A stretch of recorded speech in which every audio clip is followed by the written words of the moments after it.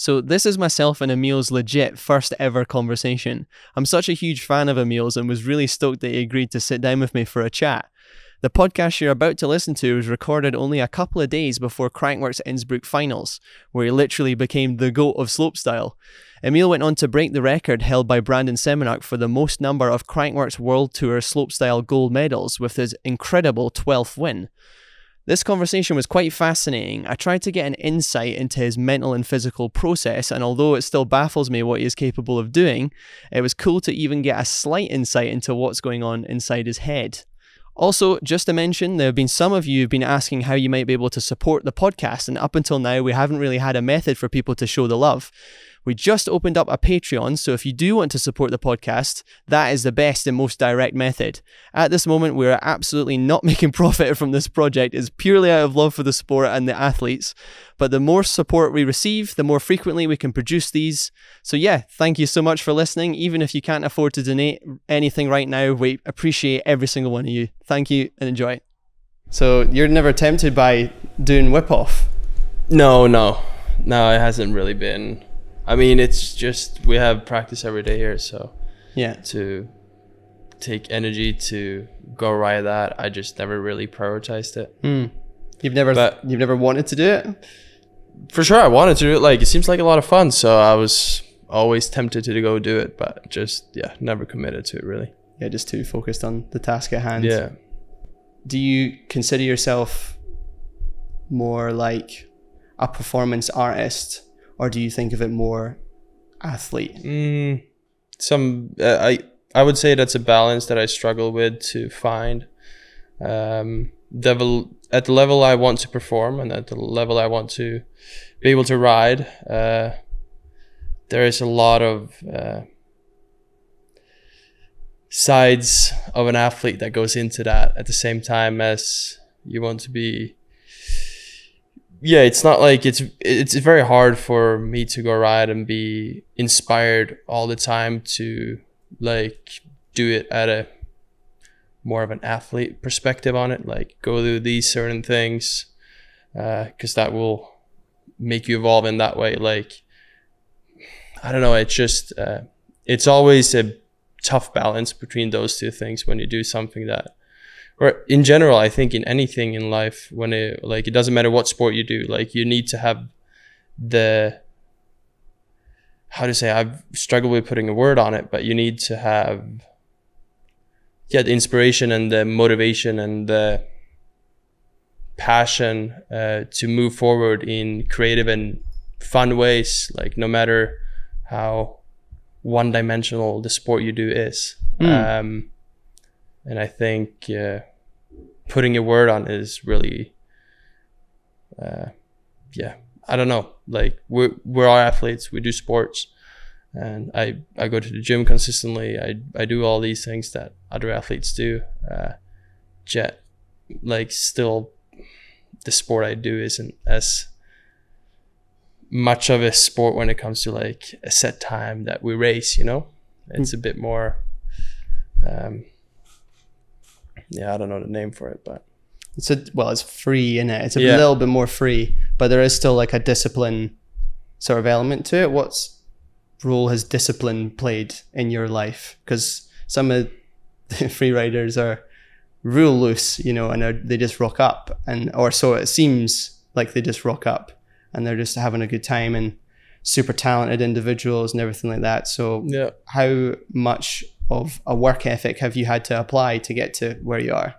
Everything. I wouldn't have been anywhere without it.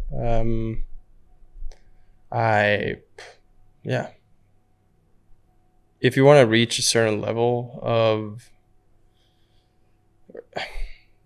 in anything, like if you want to go beyond what you thought were possible, you need to be able to put your head down and work for it, and not like get lazy with it. I would say, like, so in order for me to get where I am today, tremendous amount of work for sure. What sort of role has failure played in your life?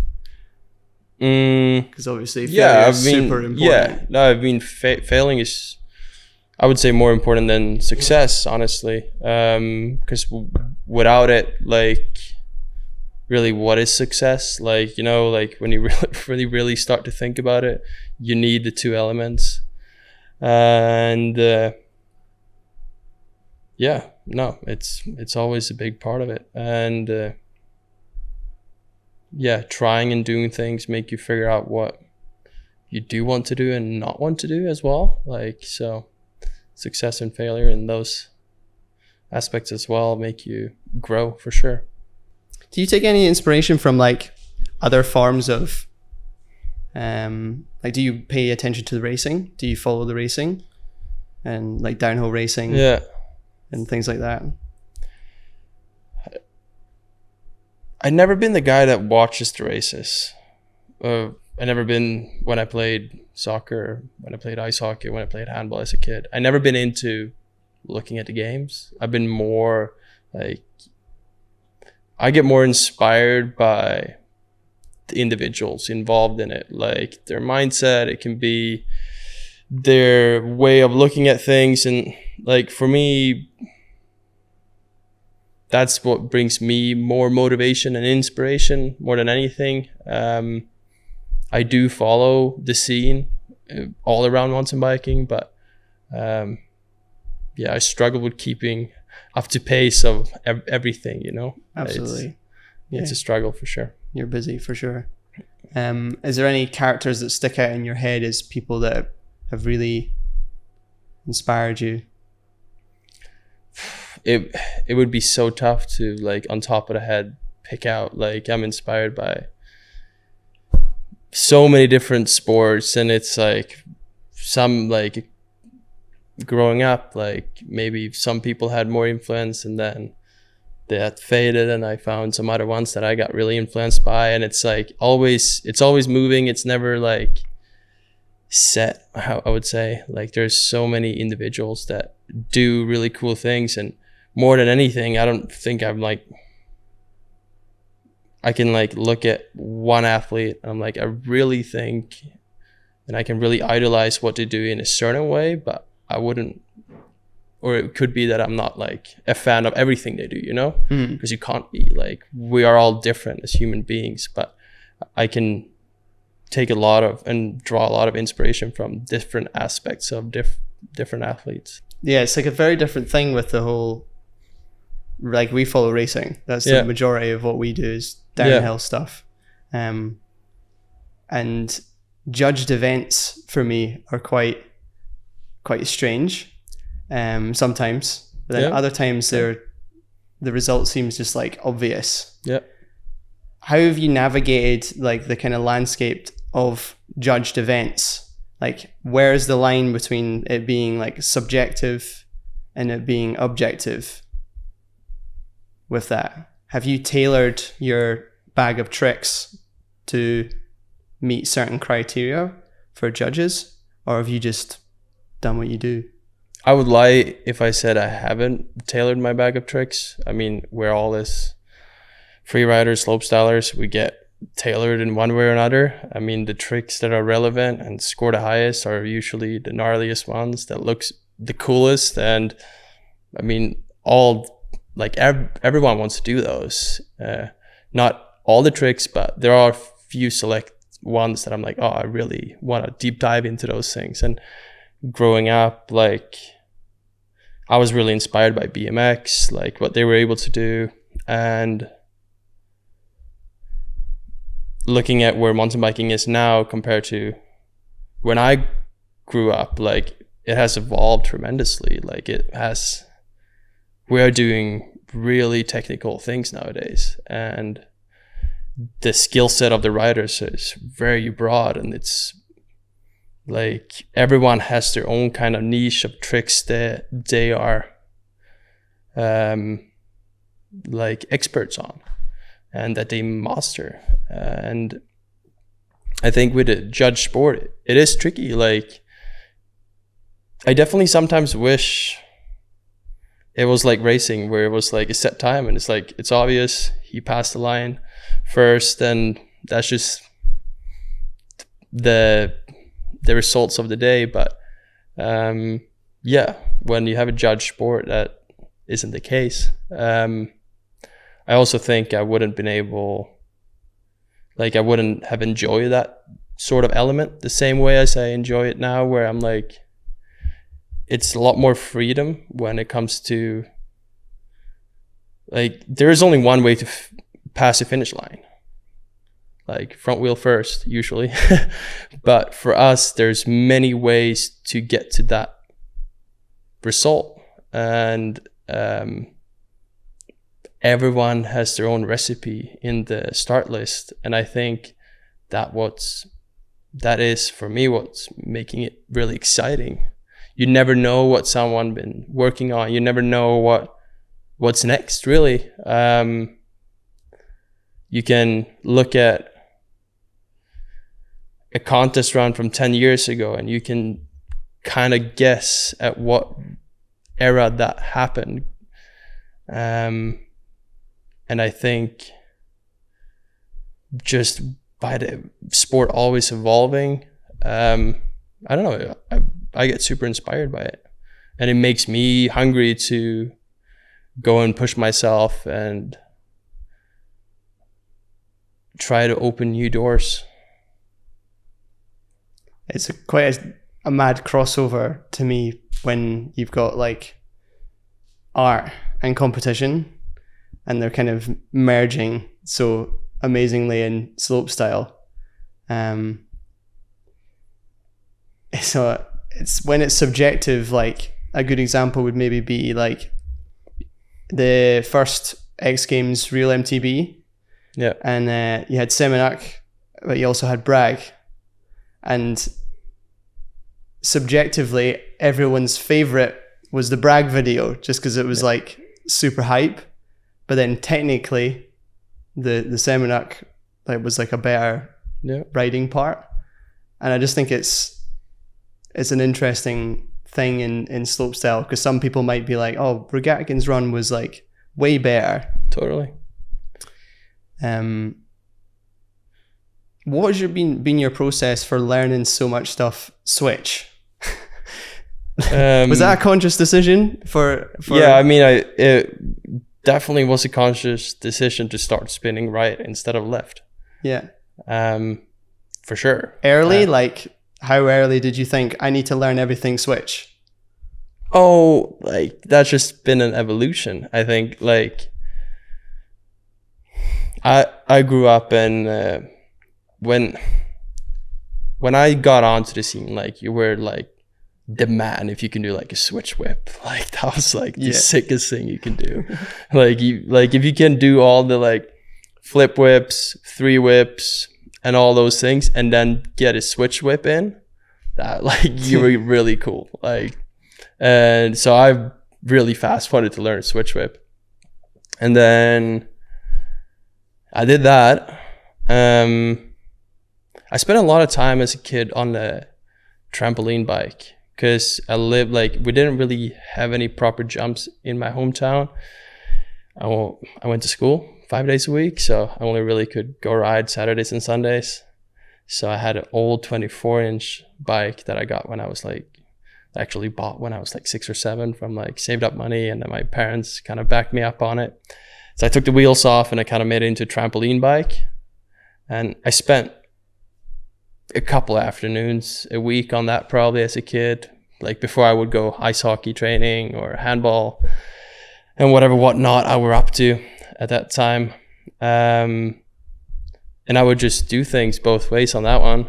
It hasn't clicked to me until later. That was probably why I very early on started to adapt tricks the opposite way, because I already done it.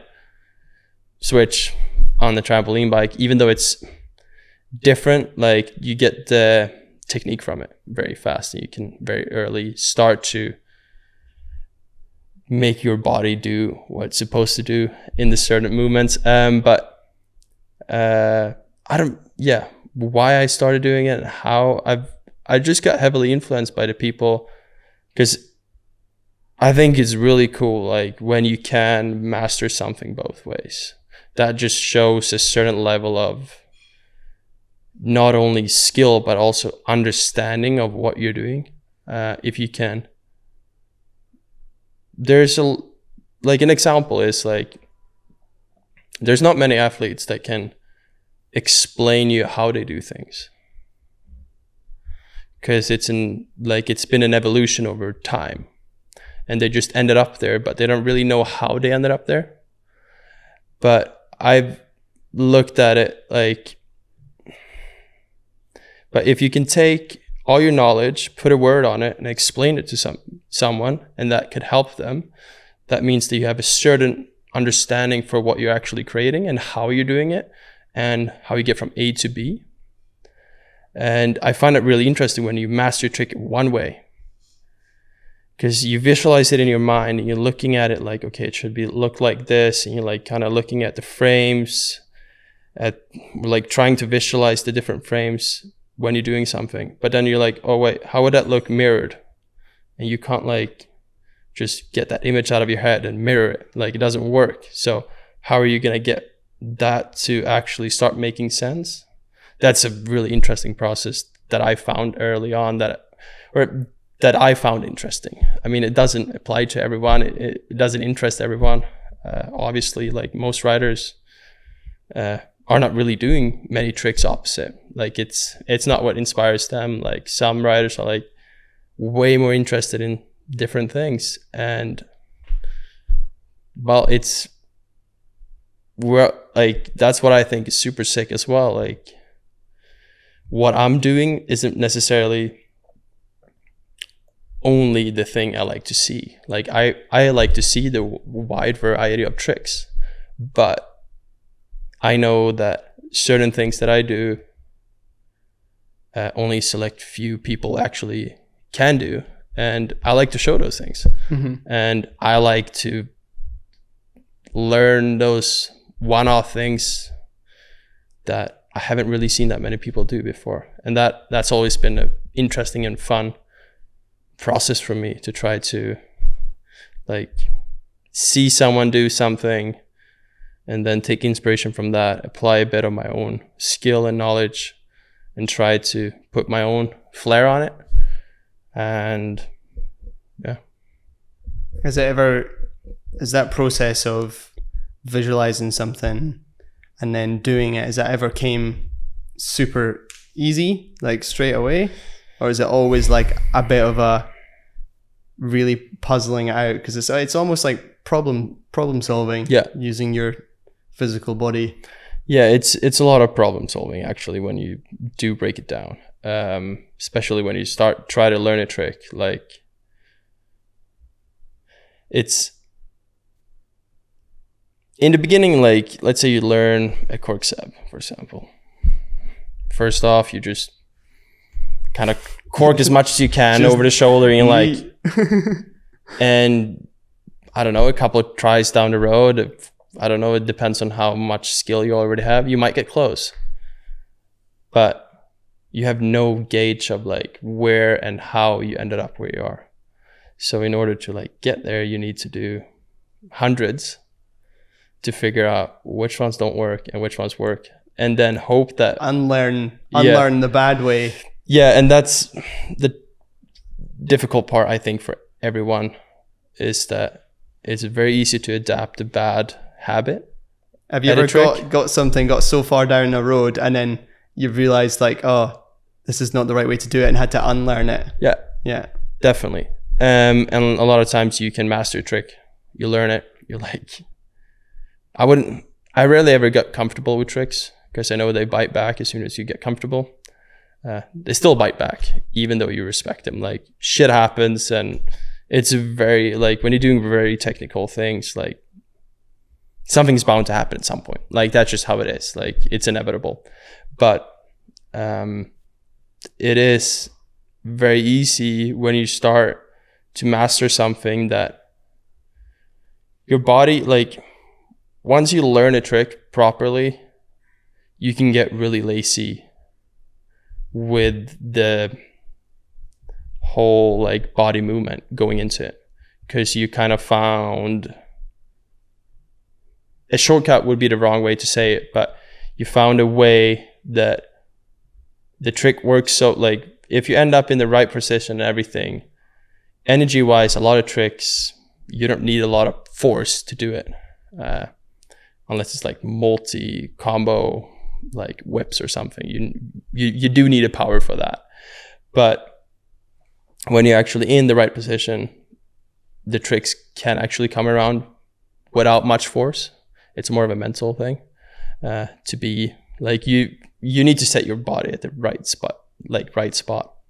But there definitely been cases, and that happens for everyone, I think, that you learn a trick, you master it, and then all of a sudden you just start, lazy would be the wrong word as well, but like you start leaning differently off the lip because you actually found a new way you could enter it, and it works really well at certain case and at certain times.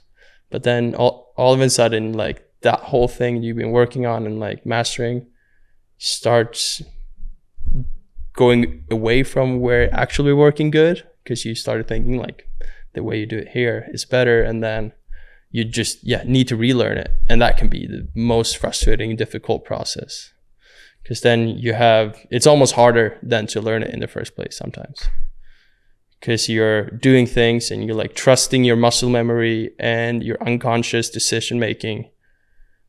But that unconscious decision making and everything and the muscle memory is based out of experience. So that will do what it thinks it's supposed to do at a certain time. But it's very hard to make that switch and like make it do something that it used to do, even though it thinks this new way of doing it is better. It's so complex. I think people think of this sport as not like very intelligent. I mean, it's like everyone has their own way to go around it. I'm diving in a bit to it now for sure. Totally. There's a lot more that goes into it. Totally, just the mental fortitude and almost resilience as well. Like your a good example, maybe like your Rotorua run, like you went for the nollie 3 off of the thing and you went for the tuck. Yeah. And you missed the tuck. How do you forget that and continue? How do you not get annoyed? Well, that's behind me. Like I can't do anything about it. Obviously I was kind of upset when I landed. I'm like, fuck, I screwed up. At the same time, it's like, well, I still got to give it my best shot and see how far it goes, because that contest was, that was like, I've never been to a contest where we didn't have that little amount of practice. It was so intense. Like we had a window on the Saturday where we maybe had like the weather cleared up and we got like 5 hours of practice, and we're just riding like so much. I remember waking up on Sunday and like barely getting out of bed, just because we're riding so much. Like I wanted to get as much time as possible on the course, because it was drying up and then we had rain. So it was just like, you didn't really know where the soft spots were, and you didn't really know how the things worked when you actually started to do tricks. So but to putting something behind you is, it's not always easy. Like it's easy to get stuck up on it for sure. And another gnarly thing about this format is watching your mate go in front of you, and then he crashes in front of you, and then it's you next. Yeah. You know, like that's, for a lot of people, or most people, it would just completely throw them off. Yeah. And yet you've got to perform, you've still got to perform this intricate, masterful run. Yeah. How do you handle that? I don't really think there is a good way to handle it. It's very difficult.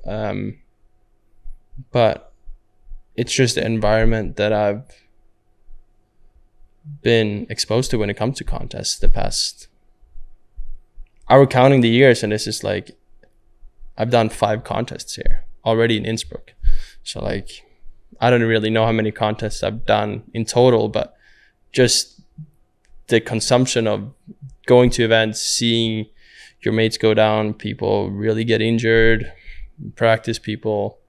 We had a guy today that went to hospital. Like, you don't see everything at events, but you hear about it. and you know the people that get affected by it, and it's heartbreaking at the same time as you can't really let that stuff get to you. If you still want to perform at an event. So it's a very, very tricky balance.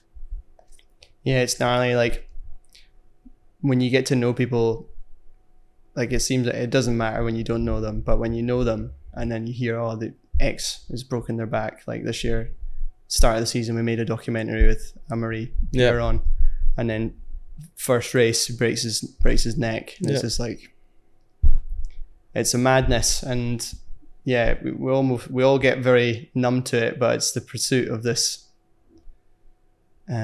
this crazy sport and this crazy feeling, and we all love it so much. It's just like, but you seem like a really resilient human in general, given all your past with your illnesses and everything that's went on. Where do you think you got that sort of level of resilience, or does it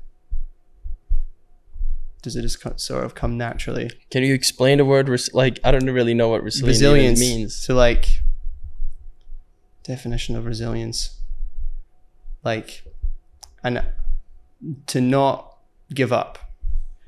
Like if you're resilient, you could be hit. It's like having armor on. Resilience, strength, almost. You've been through a lot. It's hard to say where I got it from. I would say more than anything, like, one thing that I tried to adapt was early on, I came by this thing I read, and it's like, it says, don't just go through it, grow through it. And I kind of took that to heart when things were really difficult, because I actually started like just looking at it as an opportunity for me to learn something that I wouldn't have been able to do otherwise.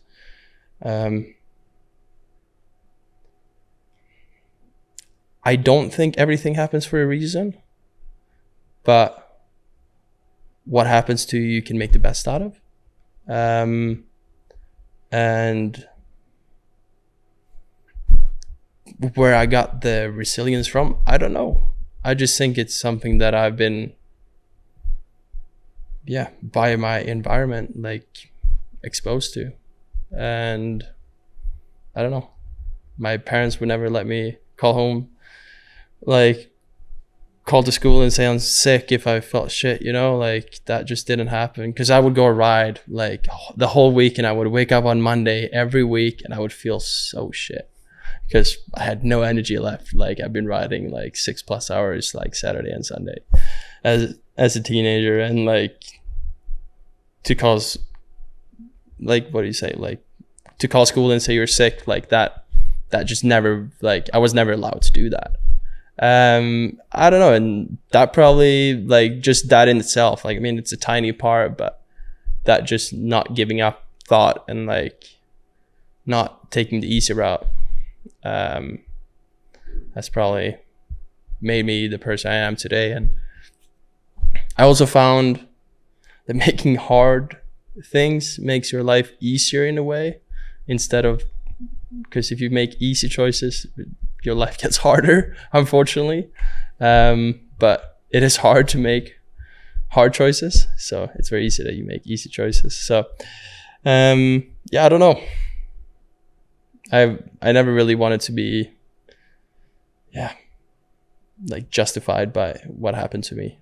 I wanted to, like, be able to get on top of it and get beyond it and move on and get back to what I like to do. Mm-hmm. Sick. That was a great answer. What was I going to say?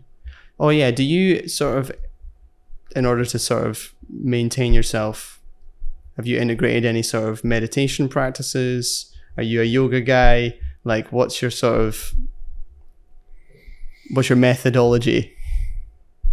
My methodology, great question. I don't really, to say I've adapted something would be a lie. So no, I don't do yoga. I don't do meditation. but I try to take care of myself. I feel it's very common where I hear about people that wake up super early in the morning and they got to do all these things, and then on top of this they got to do mindfulness and yoga and all these things to make their body feel good. And it's like, actually, if you just slept for half an hour more, you probably feel better. And for me, recovery is everything. Like making sure I get enough sleep, making sure I eat good food, and work out and try to keep my body in balance, which is like one of the hardest tasks there is, I think, as an athlete when you're doing a sport that isn't necessarily something that your body's supposed to do. And in any sport, I think at a certain level, everyone bumps into overtraining issues and just overall injuries, sprained ankles, like whatever it may be, like just standard stuff that is always occurring. And try to stay on top of that is always a difficult task, but just trying to be in balance is key, I think. It will probably be my lifelong mission and process to do, because I haven't really found it yet, because when I'm riding as much as I want to do, my body's in balance, but when my body's in balance, I'm not riding as much. It's a tricky one that I don't think I will find the middle ground to, but I'm trying. And with diet and stuff like that, are you sort of doing any specific supplements? Are you taking your omega-3s? Are you doing your multivitamins, that sort of thing? I wear on a pretty heavy supplement plan that I don't even know what, at a certain point that I got through my autoimmune process thing. And now as my body's gotten more stable, I've been able to like actually eliminate a lot. So I'm just taking a couple of supplements for my thyroid to keep on top of that. And then I'm taking omega-3s, which is never really a bad thing. It depends though. If you have a really balanced diet and you eat a lot of omega-3, there's actually people that need to take omega-6 to balance it out, because omega-3 and omega-6, as far as my knowledge goes, needs to be balanced in order for your body to be in harmony. So if you were to take a heaps amount of omega-3, that might actually make the balance worse. But that's outside of my medical knowledge to speak on and like try to make someone take something different than they already do. But I do take a couple of supplements, nothing major at all. And I just try to eat clean. When you say clean, like my mom's got an autoimmune thing and I've got friends as well. I don't know, they're all maybe different. I'm not actually sure. I'm not an expert either, but she's on a paleo diet. Yeah, that's what most people end up like down that route. I don't know. I think everyone needs to find their own one, or their own way. For me, I don't do milk. I don't really do eggs. I don't do any gluten. I haven't done for the past 5 years. I'm doing completely fine. So that's what I do. I also don't do any fluoride in, or like fluoride in the toothpaste. Yeah, in my toothpaste, because that can bother the thyroid as well. Some people say, some people don't. Like I'm just like, I'm doing fine without it as well. So here we go. Maybe I got 10 holes in my teeth in 10 years. I don't know. We will see. But that's how it goes. Like besides that, I'm just trying to eat enough, which is the biggest problem that I face all the time. Like, really eating enough? Like you just go like just eating enough, because when I'm at home doing a lot, I don't know, I can very easily get wrapped up in exciting projects or emails and writing, training, whatever it may be, that kind of, it's hard to keep on top of eating enough. Is there a food that you like throw it all out the window for? Like, is there like a sweet snack that you're just like, fuck it, I'm having this, that you just love too much? Growing up, I used to be crazy sweet tooth, like for sure. But over the last couple of years, I think I haven't really done Like I'm avoiding it as much as I can. The sugar completely. Yeah, because I don't like it isn't good for you like, in big consumptions. Yeah. But it has its benefits, and I do take it when I like in training. Sometimes I feel like it can boost the training, but besides that, yeah. So in that manner, that's like my way of saying I try to eat as clean as possible. Like, yeah. No, it's interesting hearing you say you don't do any sort of meditation or that sort of thing, because you do seem quite centered most of the time. So that's interesting how you've managed to get yourself here without that, to me. Because do you do a lot of meditation? Do a fair amount, yeah. Do a fair amount. It's quite infrequent. It's more like when I start to lose the present and think about too much, then just brings me back to where we are now, and it's helped me through loads of different stuff. So yeah, it's just interesting to hear you say that. Do you like sit down specifically to go do it, or do you have certain ways to like get into it? Just, I don't know, having a walk or whatever it could be. You could meditate your way through the entire day just by focusing on your breath and being fully in this moment and noticing the thoughts that occur. So maybe by accident you're doing that anyway, because you're probably noticing thoughts as they're arriving, taking note, and then discarding ones that aren't serving you in this moment. Because it's a lot of performance with dangerous sport is about ignoring a lot. It's about reducing the stimuli down to its very, very core parts. So you're probably doing it as you are. I don't know if that's a definition of meditation, but it's like, just reducing the noise. Yeah, potentially. I don't know. It's hard. Like I can't get inside of your head, and you can't get inside of my head. So like looking at what meditation is and how it works for one person to another probably can be very different. But Totally. Just out of interest, like when you're at the top of a run and you hear the crowd and everything like that, are you actively trying to zone that out, or do you use that sort of noise as like do you get like amped up to go, are you aware of all that, or are you just kind of focused in your zone? Like, how does it feel? Usually very quiet. Isn't much to it. It's so like, it's pretty strange, like the way slopestyle works, and like the way one rider go after another, and you stand up top, and by the time it gets to your turn, if you're like placed high in the ranking, either for first run through your world tour ranking, or for second run, depending on how well you did in the first run, you're usually so cold, like you did a run an hour ago. And that's a funny thing that I don't think a lot of people think about, is that when we show up to contest, we do get to train on the course, we do get to work ourselves to a state where we feel like this is where we want to be able to perform. But then when we're actually supposed to do it, we aren't allowed to ride for an hour. And then you go full cold turkey, almost straight into a contest run. You're trying to do the gnarliest things that you could imagine being possible and still make the way down the hill. That's a very strange environment, I think. And that's something that I never will like.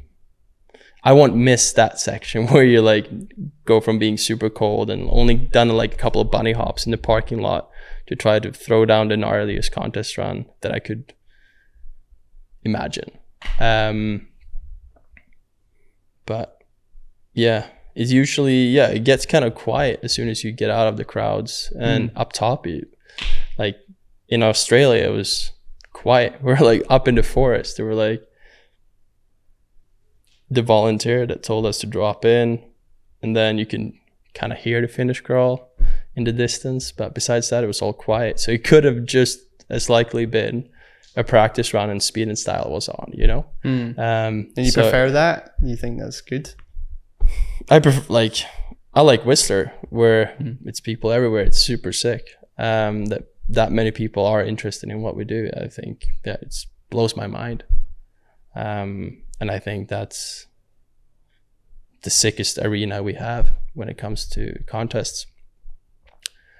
But yeah, it goes back and forth. You switch between like taking in what's outside and kind of shutting things out. But it's a difficult process for sure. For sure. Is there like a thing that you say in your head before you drop in? Is there a ritual in terms of like, I don't know, something that you tell yourself, or have you got any specific routine that you do at the top? Not necessarily. I don't think so.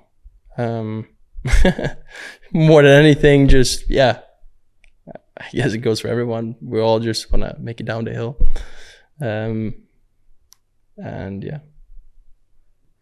I always ask this question on the podcast, so gotta ask it. What's your favorite mountain bike film? Favorite mountain bike film? It has been like different eras for sure. Well, like different films has been like more in my I think one of the first ones I watched was like From the Inside Out. I think that dropped in 2011 or something. Yeah, it's pretty niche, that. Yeah. That was kind of when I started, I don't know, being on just mountain bike forums and getting to know mountain bikers. And that was like, you need to watch this one. So I watched that one, and then kind of watched probably everything that dropped since. That's been in longer format. I struggle to keep on top of the short video stuff. Because it's actually so much dropping all the time, and especially now with more and more people being on YouTube, it's like it's hard to kind of find the ones you want to watch that is of interest, because there's so many ones to choose from.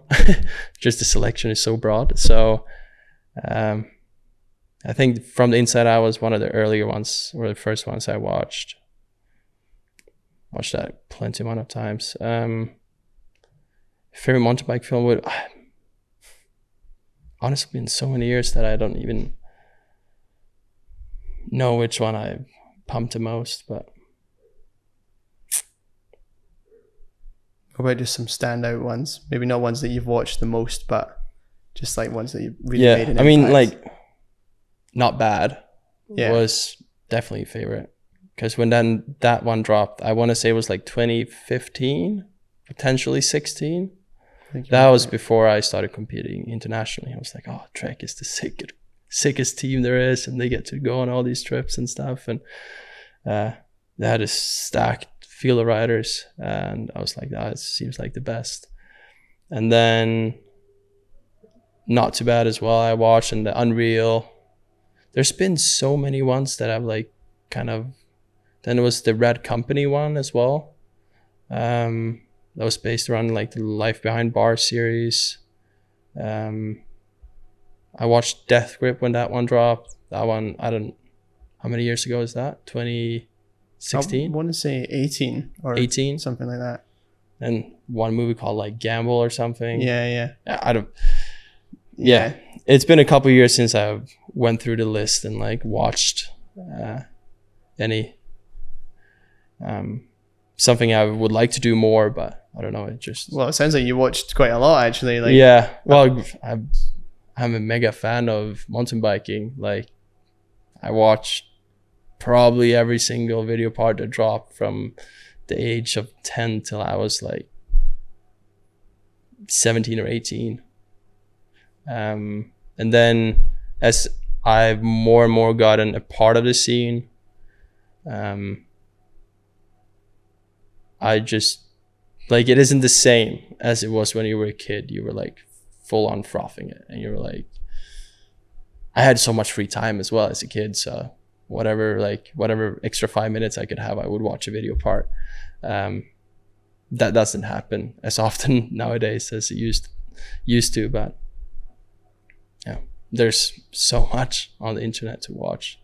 Does it feel cool to be making stuff like in that same way that, you know, when you're young and you're just absolutely frothing it and can't get enough, you'll be making that stuff for other kids now?